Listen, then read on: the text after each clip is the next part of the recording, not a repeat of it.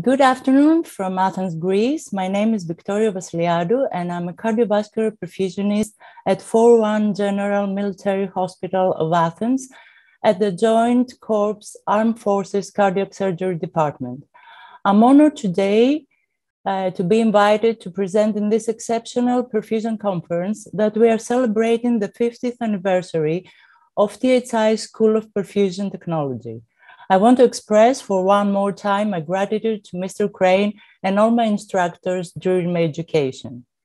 Today, I'm going to present to you a case report of mitral valve replacement for infective endocarditis with the use of cytokine absorption filter during cardiopulmonary bypass. Infective endocarditis, also called bacterial endocarditis, is an infection caused by bacteria that enter the bloodstream and settle in the heart lining, a heart valve, or a blood vessel. It's an uncommon disease with a yearly incidence 3 to 10 per 100,000 people. The causes and epidemiology of the disease have evolved in recent decades with a doubling of the average patient age and an increased prevalence in patients with indwelling cardiac devices. The microbiology of the disease has also changed, and staphylococci, most often associated with healthcare conduct and invasive procedures, have overtaken streptococci as the most common cause of the disease. Although novel diagnostic and therapeutic strategies have emerged, 1 year mortality has not improved and remains at 30%, which is worse than for many cancers. There are two forms of infective endocarditis: the acute, which develops abruptly and progresses suddenly in a few days, with high fever, fast heart rate, fatigue, rapid and extensive heart valve damage, and the subacute, which develops slowly with fatigue, mild fever, weight loss, sweating, and low red blood count. There are local consequences: myocardial abscesses with tissue destruction and sometimes conduction system abnormalities, usually with low septal abscesses. The sudden and severe valvular regurgitation will cause heart failure and death, and aortitis due to contiguous spread of infection. The systemic consequences are due to embolization of infected material from the heart valve. There are immune-mediated phenomena, primarily in chronic infection. The right-sided lesions typically produce septic pulmonary emboli, and then left-sided lesions may embolize to any tissue, particularly kidney, spleen, and central nervous system. These patients are at high risk for developing systemic inflammatory response and septic shock as a result of the bacteria spread out from valve vegetations. The surgery, a valve repair or valve replacement, is indicated in patients with heart failure, particularly those with prosthetic valve, pulmonary edema, cardiogenic shock, with uncontrolled infection, at risk of embolism from large vegetation or recurrent emboli. The timing of surgery requires experienced clinical judgment. If heart failure caused by a correctable lesion is worsening, particularly when the organism is Staphylococcus aureus or a fungus, surgery may be required after only 24 to 72 hours of antimicrobial therapy. The surgical procedure, together with cardiopulmonary bypass in a patient with an underlying infective endocarditis disease, represent an intervention with increased risks. The combination of surgical trauma, the bacteria spread out, and artificial cardiopulmonary bypass surface results in a release of key inflammatory mediators such as tumor necrosis factor A, interleukin 6, 8, and 10. This may finally lead to an overshooting of the systemic hyperinflammatory state, frequently resulting in hemodynamic instability and induce organ dysfunction such as respiratory failure, acute kidney injury, and cognitive dysfunction. Another factor that may increase the risk of developing severe SIRS postoperatively is the prolonged CPB surgery. Postoperative therapeutic management of these patients includes an appropriate anti-infective therapy in combination with therapeutic approaches maintaining vital organ function. Since inflammatory mediators are the key triggers of inflammation and post-cardiopulmonary bypass tears, intra or post-operative removal of such mediators with a cytokine absorber has previously been described as a useful approach to control these hyperinflammatory processes, to restore immune homeostasis, and potentially prevent post-CPB tears and multiple organ dysfunction syndrome.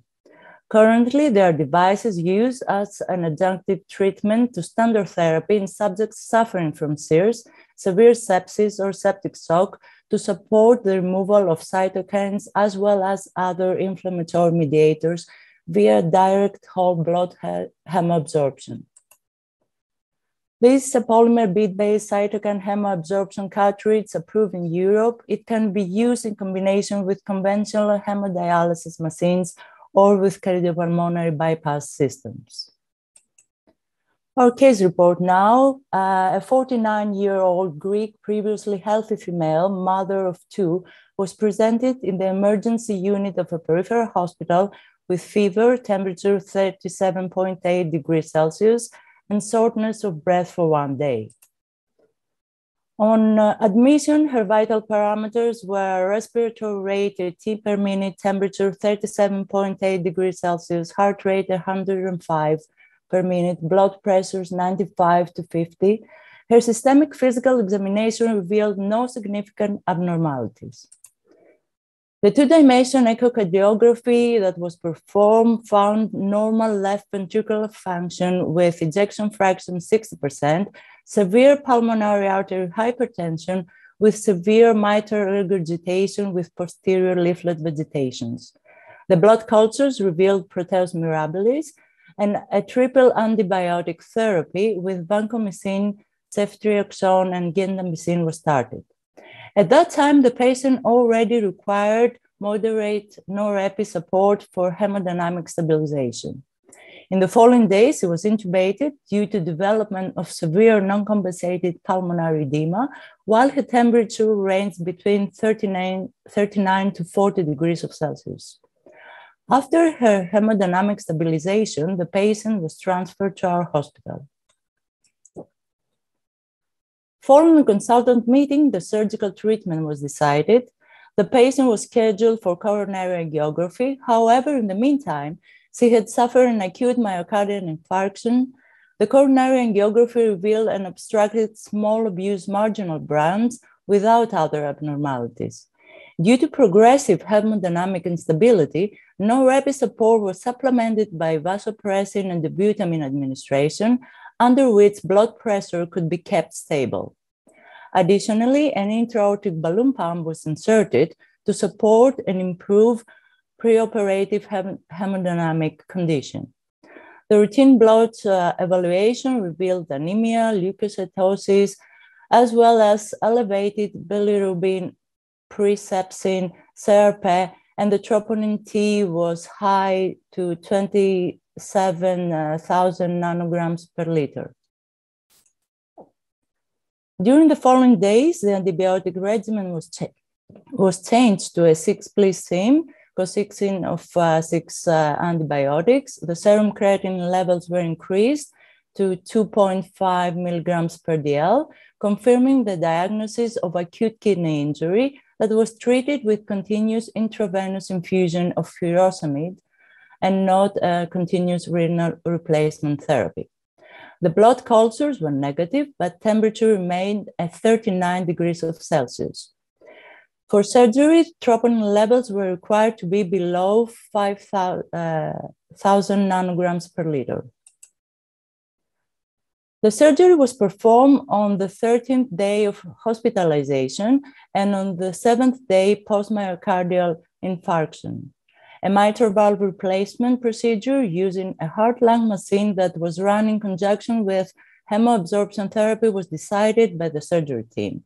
The reason for using a cytokine absorption filter, it was that she was a highly septic post-infarction patient at risk of an additional episode of cytokine storm as a result of the surgical procedure. The cytokine absorber was used intraoperatively in conjunction with the cardiopulmonary bypass circuit. The duration of hemoabsorption therapy was 120 minutes during the whole CPB time. The duration of surgery was 3 hours. We used heparin of 22,000 units, and the activated clotting time remained over 513 seconds with no addition on heparin. We transfused 3 units of red blood cells.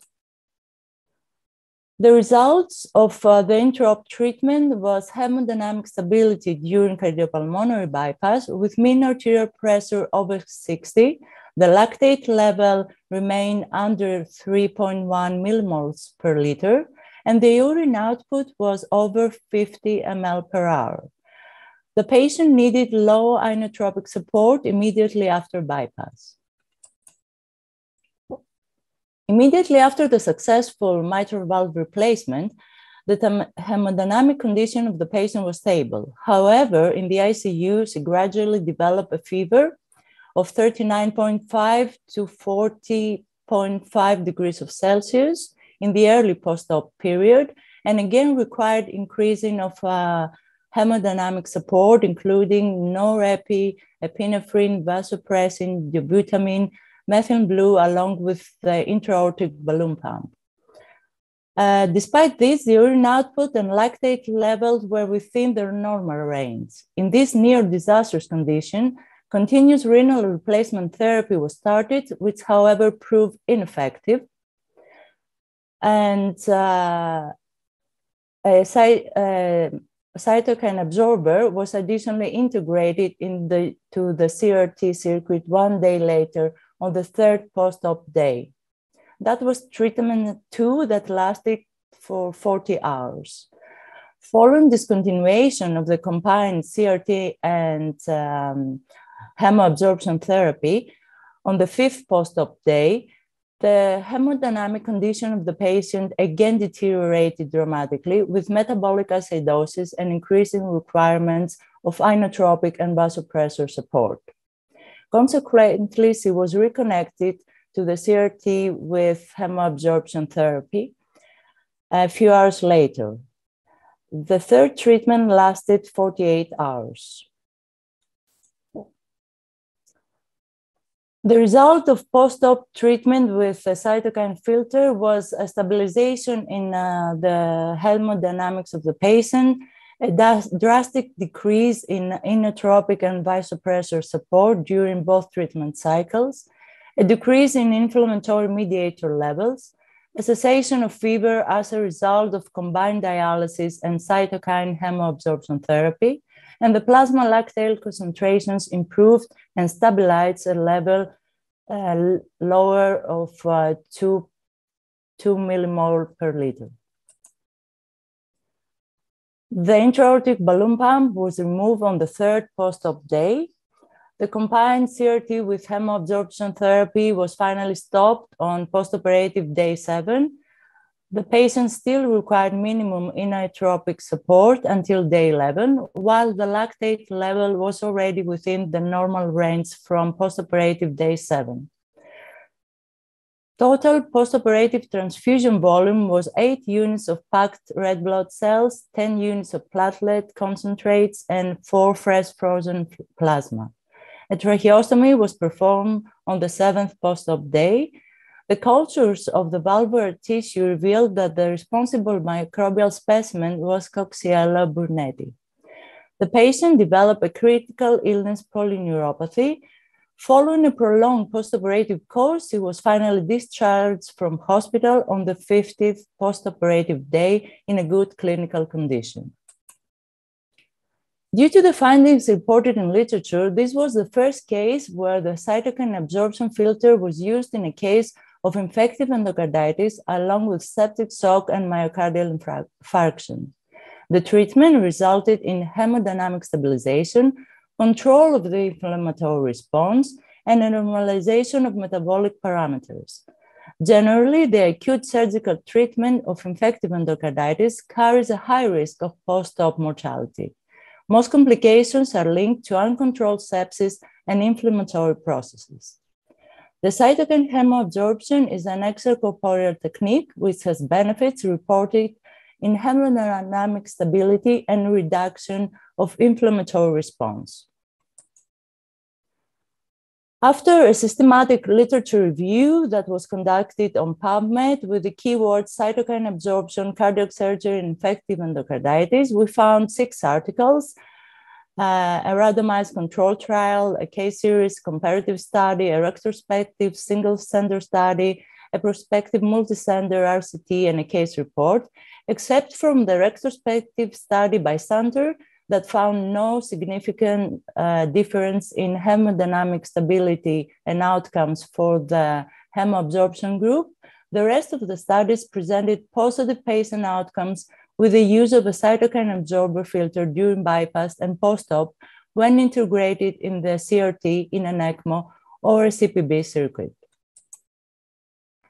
Based on limited evidence, the use of a cytokine absorption filter during cardiopulmonary bypass and in conjunction with CRT in the ICU is a safe technique and well tolerated by the patient, with no device-related adverse events during or after the treatment sessions. It helps with the reduction of cytokine levels, contributing to better patient outcomes when a cytokine storm is released. Of course, more randomized trials are needed to prove the efficacy of cytokine absorption filters use in reducing cytokines in the bloodstream of the patients. Many studies are already running in Europe right now, especially in COVID patients requiring ECMO, but also in cases where emergent cardiac surgery is required for the reduction of the anticoagulant concentration. The results of these trials are needed to confirm that the use of the filter can reduce the length of stay in the ICU and total hospital stay. Although the filter has an initial upfront cost, this was proven to be cost-effective due to the potential health resource savings on both short and long-term projections. Thank you for your attention.